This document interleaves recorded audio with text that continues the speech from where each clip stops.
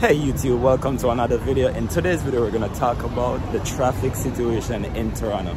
If you're traveling to Toronto this summer, you gotta be aware of the traffic situation, honestly. Like every hour is rush hour in Toronto. Like it's so bad, it's crazy. Like look, like every hour is rush hour in Toronto.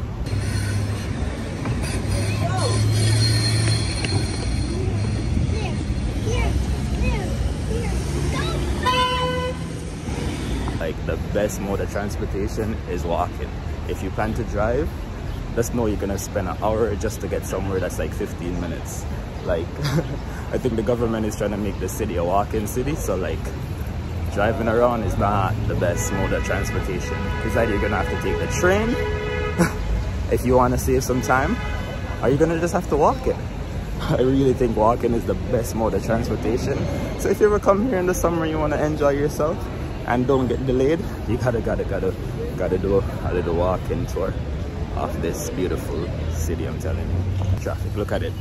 Like, yeah, if you don't want to be stuck in that, then you gotta plan ahead. Or if you like that comfort of taking the car, yeah, let's be prepared to wait for hours upon hours in this crazy traffic. Look, the CN Tower is right over there, right over there.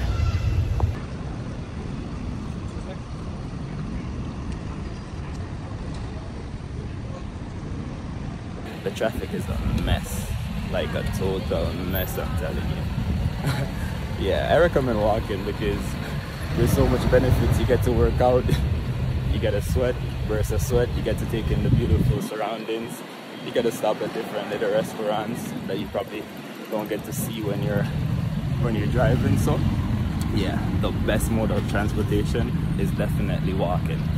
Like it takes an hour to move from point A to point B, like literally, even a kilometer. It's like an hour drive, like it's crazy. Look at that. Look at that. It's ridiculous. Make sure that you look what you're doing, because a lot of people are on the road and they can't drive. And literally people get hit so often that you don't even, nothing comes out of it either. Like you see so much people getting hit. When you check the news, nothing happens. It's not even a criminal charge, so you gotta be careful, you know?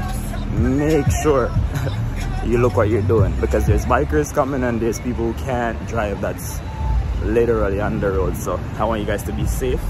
This is the exit to get onto the highway.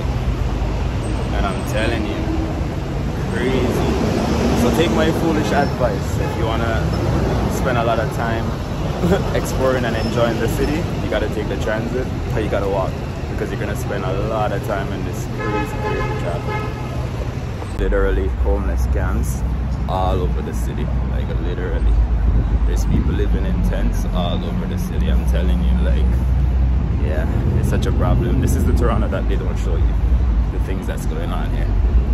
Traffic is crazy, but you know what else is crazy as well? Like the homeless situation in Toronto. There's like a lot of homeless people. Like look, under the gardener right here, there's another camp. Let me just see if he will talk to us.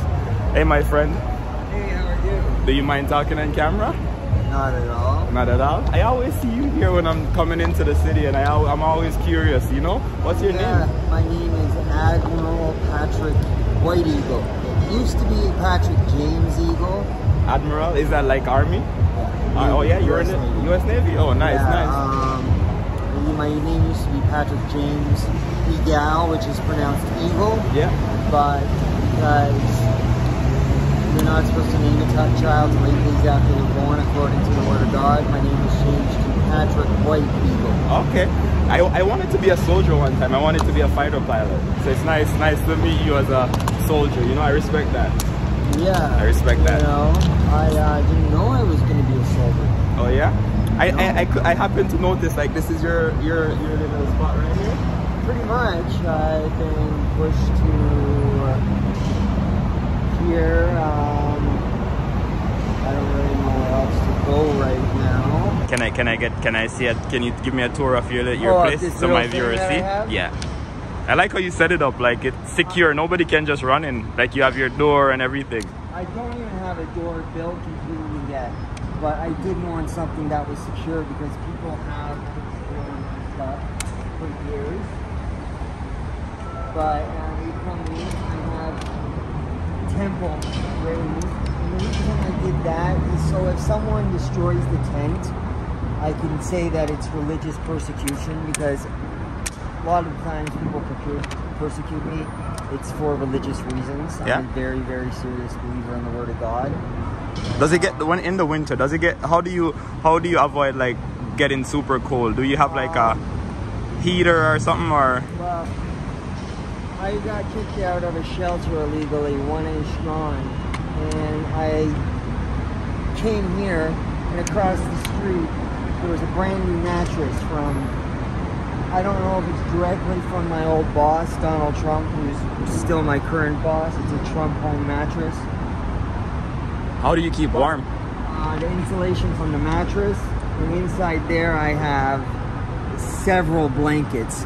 In the winter, you need to actually be wearing several layers and have about 4 blankets covering your whole body and head, and also have insulation under you. So the bed, I mean, sleeping right on the ground would be next to impossible without. So does those insulation, does it help? You have to have it. It helps? You have to have it. I see people in Toronto act like they're laying on the concrete ground in winter sleeping. They're only there for a couple minutes, making it look like they can actually do that. Try doing it yourself in the winter. I dare you to fall asleep on the concrete in the middle of winter.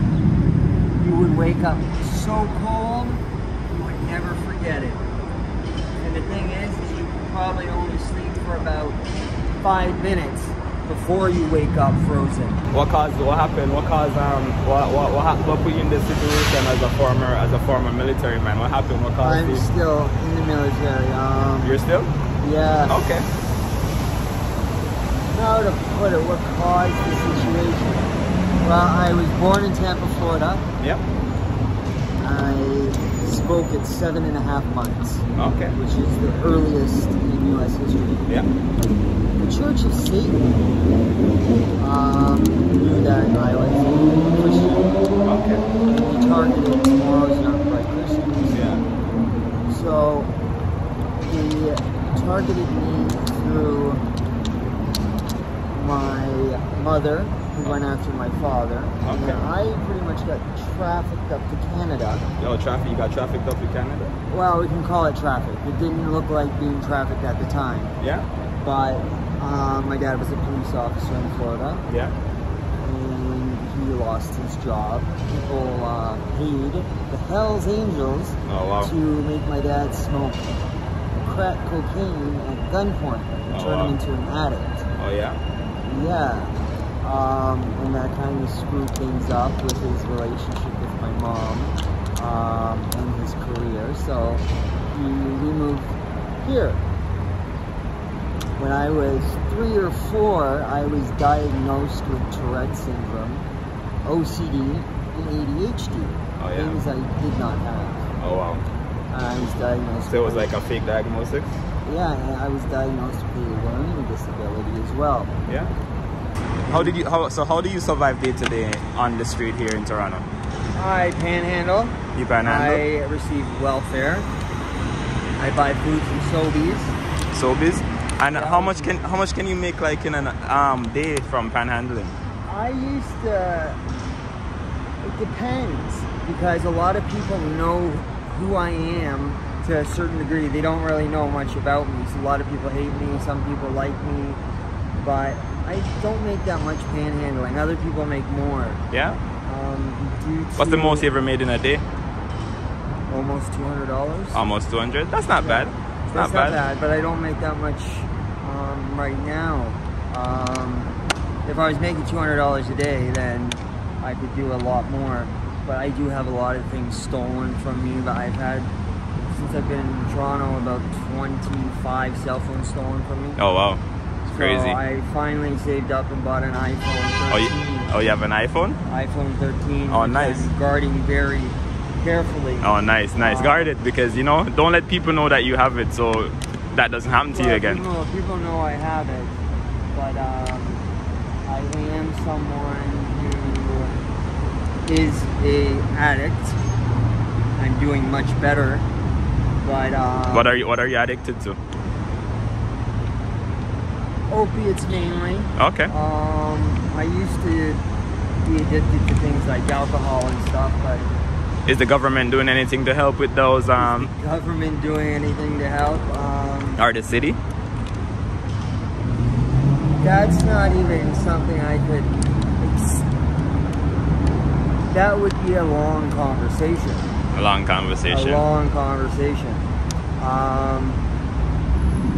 My situation is extremely complex, and since you're making a video, I'll send you a couple pictures to show you how complex my situation is. But I'm someone who has aerial surveillance all the time. Yeah. And I don't mean just one plane. I mean several jets that are worth hundreds of millions of dollars. Oh, wow. Flying all over Toronto. And saying, is the government helping? Who? I mean, Jagmeet Singh has done a bunch of things against me. Trudeau's helped me in some ways. I mean, there's many people that work in the government. I know. So, I mean, some people do help me in some ways, but am I receiving the help that I should be receiving here? No. Alright, Patrick, it was nice talking to you today. What kind of gift would you like me to bring for you when I'm coming back? What would make your day? What would make your day? Something small, anything you could think of I could bring for you next time? A pair of shoes or something like that, you know. Mine are starting to wear out. What size shoes you wear? I'd say 9. Size 9? And they don't have to be new or anything, just a decent pair of shoes for the summer. I'll get you some nice and new. Probably. Do you like Nike? I do like Nike. Okay, the Nikes are comfortable, so I think that would work perfect. Alright, it was nice talking to you, man. Alright, respect, eh? I hope today be successful for you and you make some more money panhandling. Well, okay? hopefully. Yeah. Well, let me tell you, just smile when you see them. Smile, go up to the camera and go to the car and smile, and you know. Yeah, I think smiling will help because I pass you all the time. Yeah. And you're serious. Like, yeah. So a little smile, but talking to you now, you're such a nice guy. I am. But looking at you, people think like you're a serious, scary guy. So if you're panhandling and you're walking, smile more. I'm gonna come back and ask you. That's the truth, though. I'm gonna come back and ask you and tell me the results of you smiling.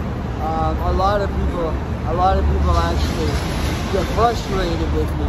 Yeah. Because I end up places and I identify myself. Yeah. And security guards sit there and say, "No, you're not." And I'm like, "Yeah, I am. You think I would lie about it? Yeah. I would be guilty of stolen valor. Yeah. I'm not going to say I'm a Navy SEAL and then get arrested." Right. You're actual Navy SEAL. Yeah. Okay. I like that. All right. Yeah, it was nice talking to you. So I'm gonna head back up and I'm gonna bring that pair of Nike for you. Okay. Yeah. All right. Respect. That's one of the reasons a lot of people don't like me. Yeah. It's because people get in altercations with me over stupid little things. That's how it is. Just be safe and try not to get into altercations and try to avoid it. Avoid it. All right. Have a good day. Okay. God bless. All right. That was it, guys. I hope you enjoyed this video.